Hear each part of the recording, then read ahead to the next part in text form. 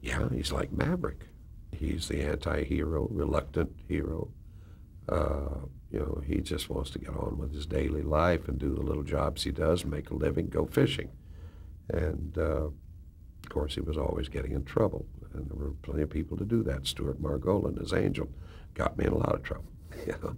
But good characters, good characterization. Dennis, uh, Joe Santos, who played Dennis, the policeman in it, and Gretchen Corbett. And we had a good cast and good people and wonderful writers. It all starts with the writing. You're not going anywhere without writing.